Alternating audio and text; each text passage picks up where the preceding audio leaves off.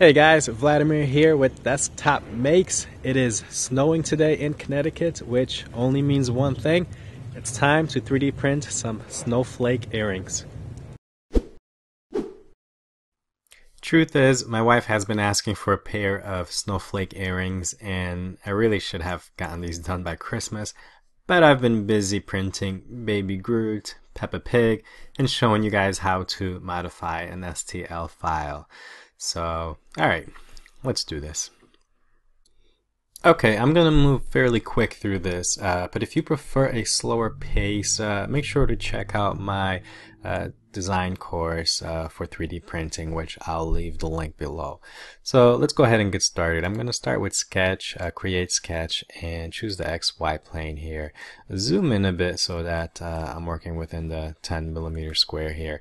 I'm gonna click R for a rectangle and start at the origin and give this a dimension of 8mm in height and 0.4mm in width. Hit enter, and then I'm going to choose L for my line tool. I'm now going to go ahead and just start drawing sort of the profile of how I want this to look. I'm going to get close to the dimensions I want, but I'm not going to make it exact. I'm going to come back later and do that. So I'm going to go ahead and start with my first line close to 45 degrees. And then come out. The only thing I'm looking here is I want that perpendicular constraint here because I want my second line to be perpendicular to this line. So I'm going to start dragging that out, and I know that I want this to be close to 0.8mm, so I'm going to click again. And then my third line, I'm going to connect back to the rectangle, and again, I want that perpendicular constraint. So keep your eye here until we see it, and once I get it, I'm just going to click again. Alright, now we'll enter some dimensions. So I'm going to hit D for dimensions, and I'm going to come here and click on this line. Now notice it gives me this dimension. There's two ways I can get it. Either going across here between this point and this point, or if I go right, it gives it to me between this point and this point. But I don't want any of those. Basically, I want a dimension that takes it really parallel to this line. I just want the length of that line. So here's how we achieve that. I can actually, if I bring my mouse in, so where it doesn't show the dimensions anymore, and then click, if I left click, it'll toggle it between that type of dimension and sort of that straight parallel line dimension, which is what I want. So once I get that, I can just left click again and now enter 0.8 as the dimension I want. Next, I'm going to do an angle in between these two lines. So I'm going to hit D for dimension and choose my first and my second line and click a third time and then choose 45 as the angle that I want. Okay, so that's everything I want there. What I'm going to do now is repeat this shape down here. Instead of redrawing it, I'm just going to copy and paste it. So let's go ahead and draw a rectangle from right to left. Once I get that, I'm going to go over my profile, right click, choose copy, and then right click again and choose paste. That's going to give me these arrows, and I'm going to grab the up and down one and just move it straight down. So I'm just going to kind of eyeball this into place right now. Click OK. And the only constraint I've set so far is this dimension here and that degree. So that leaves me free to move this up or down, or actually take this and move it up to make it longer. So I want the first to be short, the second to be long, so I'm going to do exactly that. But you'll notice a problem in that this is no longer connected to my rectangle. That's because these constraints haven't been set to these points, and that's easy to do. All we're going to do is go into our sketch palette, choose coincident, and we're going to go in, choose our line or our point, and then choose our line. And we're going to do that again with the second point here, and then choose this line, and that will go ahead and make that constraint to that line. One more final thing we have to do is we see the dimension, or the angle here is different from that. So we're going to hit D for dimension. I'm going to choose first line, second line. And I'm not even going to type it in, I'm just going to reference that dimension. So if I just click on it, it'll show as D4 because that was the fourth dimension that I set, and I'm going to hit enter, and now that angle is also constrained. So I can move this now up or down. I can extend this, make it longer, and that angle is going to stay fixed and it's going to stay constrained to this line. So that's perfect. That's what I want so far. Next, I'm going to hit T for trim. Trim this line, and Whoops, I accidentally trimmed 2 lines. So let's go ahead and hit Control Z or Command Z if you're on a Mac to undo that. Gonna do that a few times. Okay, so I think the problem there is I think I had this line accidentally selected and then I hit T and deleted it. So let's try that again. I'm gonna make sure I don't have anything selected. Hit T for trim. Choose this line and this line. Okay, now I have this as one contiguous profile I can select, but I'm actually going to choose this line and hit X to make it a construction line. Now I'm going to go ahead and mirror this to the other side, so I'm going to choose a selection box from right to left to everything besides that construction line I just created. So it all gets selected, and I'm going to go ahead and choose Sketch, Mirror, and my mirror line, I'm going to click on it and then choose that construction line, and that will go ahead and give me a nice close profile mirroring this side to this side. So okay, everything looks good so far. So what I'm going to do is come down here a little bit. Let's just move this dimension up by dragging it, and I'm going to create a circle. So I'm going to hit C for circle. I'm going to draw it close to this line here, this green axis line here. I'm gonna go ahead and start to place my origin and then give this a dimension of 5 millimeters for a diameter. Hit enter and set a few constraints. So I want this to be kind of centered here on this line, so I'm gonna go ahead and choose a horizontal / vertical constraint, choose my midpoint, and go ahead and choose my origin there. That constrains it to the center, so I can only move this up or down. It won't let me move it left or right. Next, I'm going to hit D for dimension, choose the origin, and choose the origin of my circle, and then choose my origin here, and drag this out. Give this let's go ahead and set it 2 millimeters from that, the origin.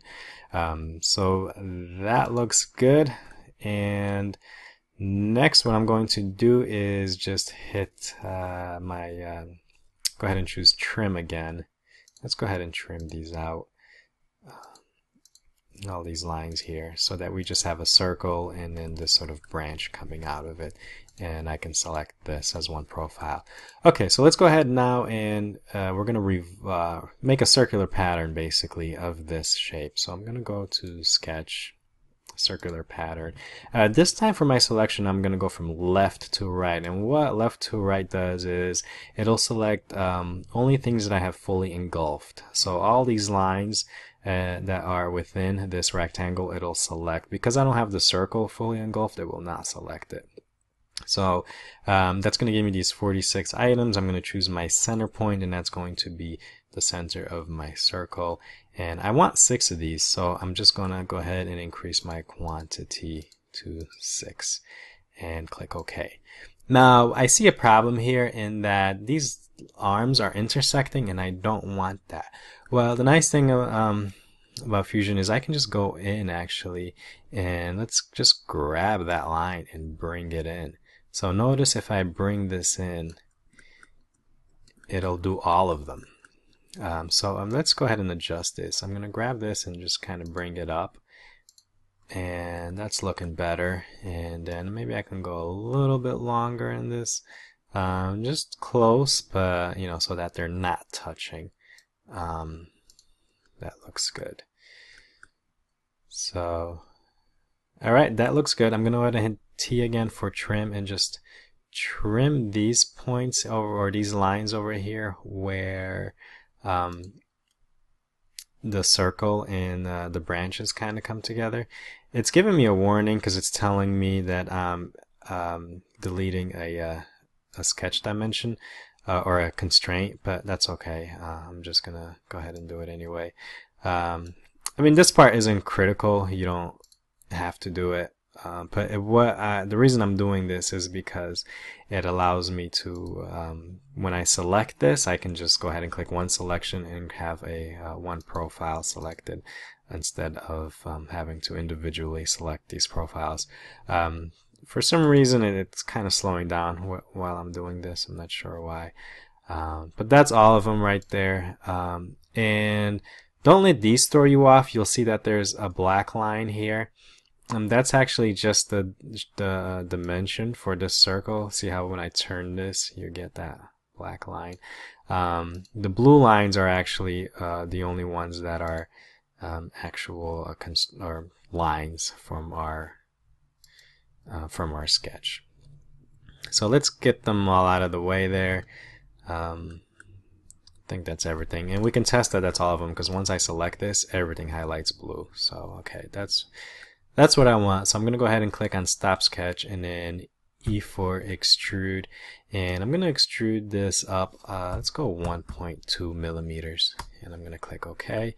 And so there's our model of our snowflake. And next I'm gonna go ahead and create a sketch on the top here.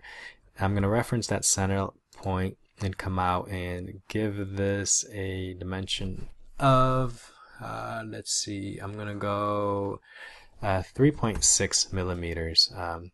That's because I measured the little gem that I want to put in there, and that gem is just slightly over 3 millimeters. It's say like 3.2, and what I want to do is get that to fit in there, and I need to give it a little bit of room.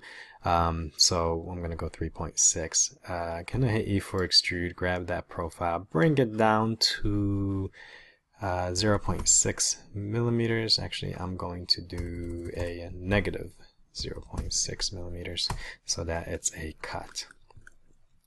Okay, that's starting to look, well, actually it does look like a snowflake. So this is going to be an earring. So the final thing I want to do is have a way to actually connect the little earring hoop to it.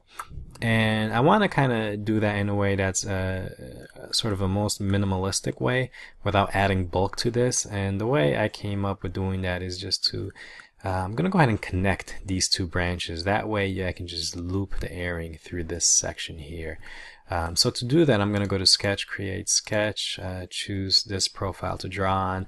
I'm going to go ahead and grab my arc tool. I'm going to do a 3-point arc, and I'm going to choose these 2 points here, give it a little arc there, and I'm going to choose a line between here and here.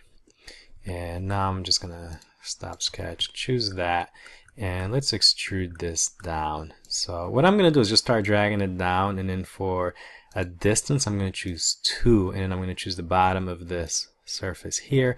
It's not really going to do it, so if I go to change faces and I choose extend faces, that'll take care of that, and there we go. So we're just going to make sure one of those connect. These may be actually a little too close that they might connect, but we'll 3D print it and see. Let me just check what the distance is. So if I go to inspect, let's measure between this point and this point. I have 0.1 millimeters, 0.144. If that's a problem, I can always go back to the sketch and make it a little wider. Actually, why don't we do that? Let's just go back to sketch and let's bring that down just a little bit. And then bring it up just to give that a little more of a gap. That looks good. Stop sketch. Okay, so let's see. So we have a little more of a gap, and we see it also updated this, which was nice. I was a little concerned how I was going to handle that, but that worked out great. Okay, so now we're ready to send this to the printer. So what I'm going to do is just make 3D print, choose my model, click OK. And right into my MakerBot, let's take a look at how this looks on the bed. When you get this in there, just make sure that the side with the center extrusion is actually facing up. So that looks good. As far as settings, I'm going to go ahead and just keep this at 0.2 millimeter, 10% infill looks good. I'm going to keep the temperature default of 230, which is the default for my replicator too. So okay, that's it. Okay, and I'm going to print this out and we'll take a look at it. I printed 2 pairs of earrings on my replicator too, just used white PLA. The beautiful thing is that this only took 5 minutes to print. Then I grabbed a paper clip in this block just to place it in my spray booth to go ahead and prime it with some gray primer. And then I applied a metallic silvery paint to it. And you can see here that's what it looked like when it was done. Next I applied just a little bit of glue to go ahead and attach the little gem in the middle. Just some gems I bought at a local craft store. I just set that into place and just held it down for a few seconds to let the glue set. Then I bought these little 4mm rings at the same craft store, which I then attached these little fish hooks to it so that you can go ahead and attach them to your ear. And here is the finished product. My wife loved them. I'm going to go ahead and upload these to my Thingiverse page where you can find me as Desktop Makes. If you print these, go ahead and leave me a comment and let me know what you think. And if you enjoyed the video, don't forget to hit the like and subscribe for more tutorials.